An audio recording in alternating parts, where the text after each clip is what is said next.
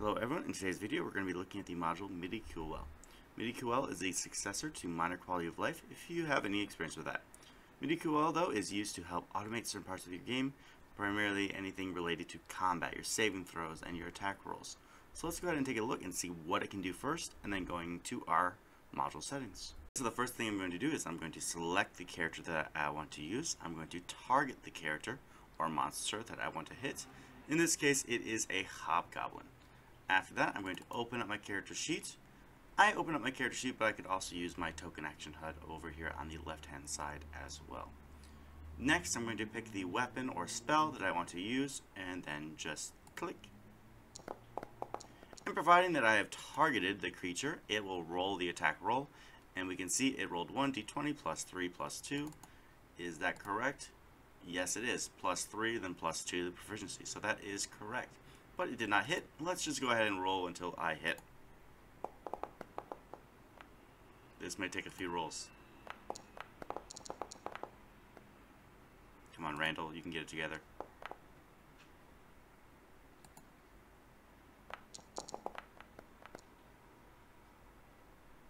Okay.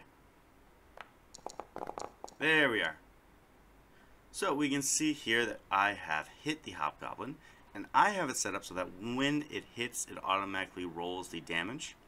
You can choose how you want to have this, and we're going to be taking a look at that right now. So we need to go over to configure settings, and then go to module settings, and then go to MIDIQOL. Looking here, there are some options already available to us, such as we can untarget dead after roll, we can fast forward ability rolls, we can make sure that our characters or our players don't accidentally delete items from the character sheet. But a lot of the options actually are behind the workflow settings right here.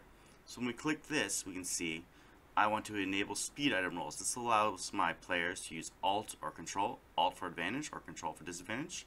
You can see here you can also change that as well. I can change what is displayed when an item's details are presented in the chat. I can condense it all down into one single card.